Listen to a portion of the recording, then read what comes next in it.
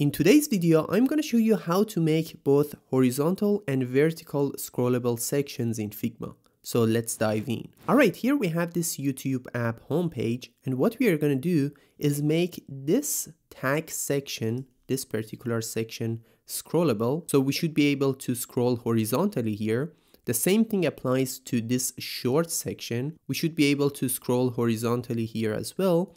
And also we need to make this content section that includes all these video posts scrollable vertically. Okay, in order to make scrollable sections in Figma, the first thing we need to have is overflowing content. What do I mean by that? If I select this tags frame, as you can see here, I have this tags frame. It's an auto layout frame, and inside I have these elements, okay? We have this explore tag, we have this particular line, this separator, and also we have this tags container that includes a few tags. And as you can see, this frame is so large and we have more than just 4 tags, okay? If I just hit Shift and O to switch over to the outline mode, you'll see that I have these additional tags that are overflowing, but we are not able to see them. Why? Because if I select this home page frame, this home frame, you will see that we have this clip content checkbox checked. That's why we are not able to see the overflowing content. If I just uncheck that, you'll see that we have all these tags that are outside our main frame. And that's exactly what we need when we want to make sections scrollable in Figma. That's so important because without overflowing content, it's not possible to make things scrollable in Figma. Okay, the same thing applies to this short section. As you can see, we have all these shorts and we have overflowing content here, and we need to make this section scrollable as well. And also, as you can see, we have a few other video posts that are overflowing vertically. Okay, so if I just select this home page and just check this checkbox, we won't be able to see them. I'm going to keep it unchecked to make it easier for you to comprehend the whole concept of scrolling in Figma, okay? Alright, so let's start by making this section scrollable. If I select this tags frame and I head over to the prototype tab, here you'll see we have this scroll behavior section, and we have this overflow option that is set to no scrolling by default. If I just open it up, here I have 3 different options. I have horizontal, vertical, and both directions. Here we want to have a horizontal scroll effect, okay? So I'm gonna set it to horizontal, and you might say that, all right, it should work now.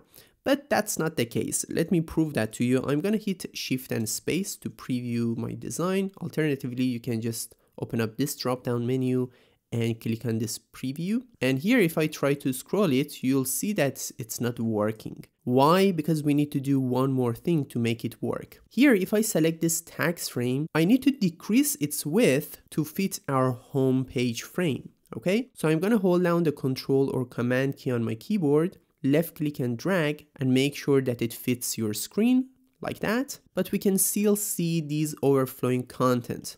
So you know what to do. While this tags frame is selected, just check this clip content checkbox like that, and now we are no longer able to see them, and that's exactly what we need to do. And now, as you can see, we have this horizontal scroll effect, and that's exactly what we needed. However, here we have an issue on the right side. As you can see, we don't have any padding here, and that's not good. So let's fix that quickly. To fix this issue, I'm just going to select this tags container frame that contains all these tags here. And if I just switch over to the outline mode for a second to be able to see the content, you will see that inside I don't have any padding. Okay, so what we can do is select this frame, this tags container frame, and just head over to the auto layout section, click on this little icon, individual padding, and I'm going to add some padding to the right side. So here on the left side of this header section, we have a 12 pixel padding. Therefore, I'm going to select this section once again and add a 12 pixel right padding to this section, just right padding. We don't need any left padding here. So I'm going to set it to 12, just like this. As you can see, now we have some empty space on the right side, and that's exactly what we need. Now Let's preview it once again and let's see whether it's fixed or not.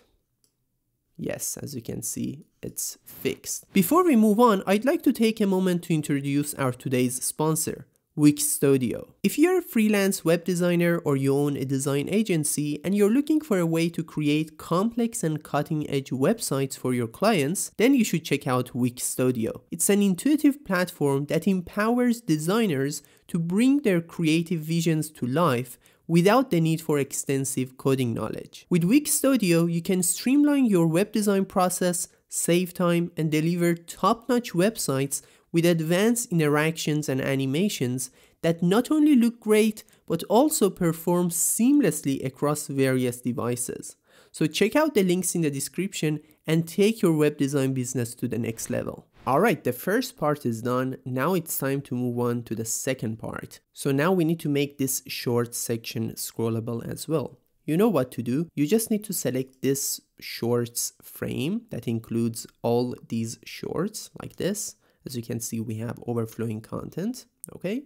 Then you need to head over to prototype and just set the overflow option to horizontal. And as soon as I do that, I get this warning. If I just hover over it, it says for scrolling to work on this frame, the content needs to be bigger than the frame. And it's not the case now. That's why we need to decrease the width of this parent frame to make the content inside bigger. Okay, so here I'm gonna hold down the command or control key on my keyboard and just left click and drag just like this.